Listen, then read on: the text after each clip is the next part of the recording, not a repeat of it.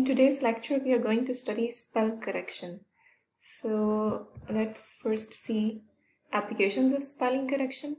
So we'll see why and where spelling correction is important.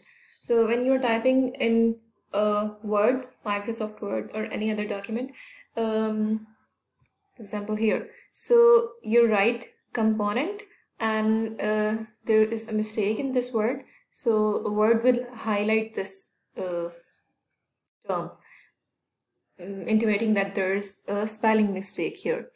And when we are typing on phone, for example, this sorry running late, so there is the spelling mistake, and your phone will give you a suggestion for this correct word late.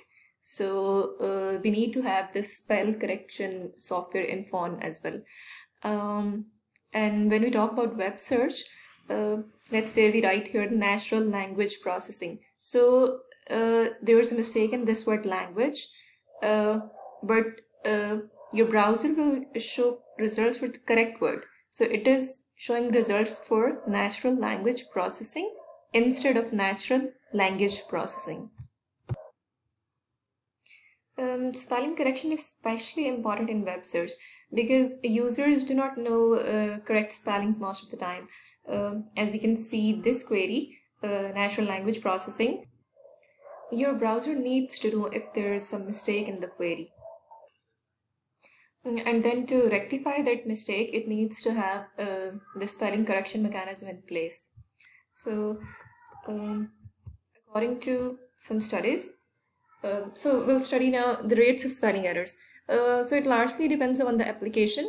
If we talk about web queries, there are around 26% errors in web queries. So if you consider a query, then out of every 4 words, at least 1 word is misspelled. So that is a very large number. And if we talk about retyping, so this was an experiment done by Whitelaw. So what they did was they asked people to retype Wikipedia articles, but they were not allowed to use backspace. So they were retyping the already typed Wikipedia articles without using the backspace. And even after retyping, there were still 13% spelling errors there. But we are mainly concerned with this one, the errors in web queries.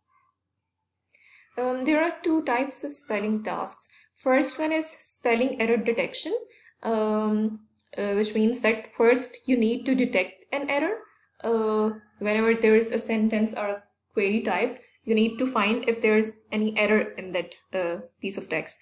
And then the second one is, once you have detected the error, you need to correct the error. So there is this autocorrect option available in a lot of softwares. When you type HTE, it converts it to the THE.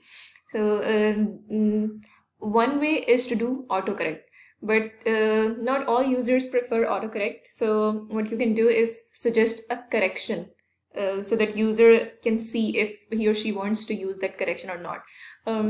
And the third option is to suggest a list. So instead of suggesting a single correction, you can suggest a list of corrections and user can choose one of those words.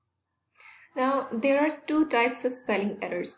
First one is non-word spelling errors, and the second one is real word spelling errors. So in non-word errors, a misspelled word is a non-word. That is, it is not a real word. Consider this example. So the user wanted to write giraffe, but wrote giraffe. So this version of giraffe instead. Then secondly, we have real word errors. In real word errors, user makes a mistake, but the misspelled word is also a real word. Real word errors can happen in 2 ways. One is the typographical errors. So when you are typing, you can make a typing mistake. For example, when you're writing this 3, you write this R after this E. So you write 3 as there. So you were going to write 3, but you wrote there by mistake. And then the second one is cognitive errors. So this is another way of resulting into real word errors. This basically happens for homophones. By homophones we mean words which have same sounds. So user only knows the sound of the word, but he doesn't know the actual spellings of the word. For example, he wanted to write this piece and wrote this piece instead. So these sound the same way, and two as two, they sound the same, but they have different spellings. So user actually knew the pronunciation but didn't know the spellings. Real word errors are actually more tough to identify. Now we'll study how we can identify both of these errors and how we can correct them. First, we'll start with non-word spelling errors. Non-word spelling errors are the ones that are not real words. So we'll see how we can detect them and then correct them. As these are non-words, so we can safely assume that these are not present in the dictionary. So if we start up with a large dictionary, then we can compare our piece of text with this dictionary. If any of the word of the text is not present in the dictionary, then we can say that that word is a non-word spelling error. So this is how we can detect non-word spelling errors in a piece of text. So where do we get this dictionary? We cannot use web as a dictionary, though web has large number of terms, but it also has large number of spelling mistakes, so it cannot be used as a dictionary. We have to use some carefully constructed dictionary to identify non-word errors. Then we'll see how we can, now after we have detected the errors, how we can correct them. So for correction, we need to generate candidates. We'll see how we can generate these candidates. For now, you just need to know that these candidates should be similar to the error.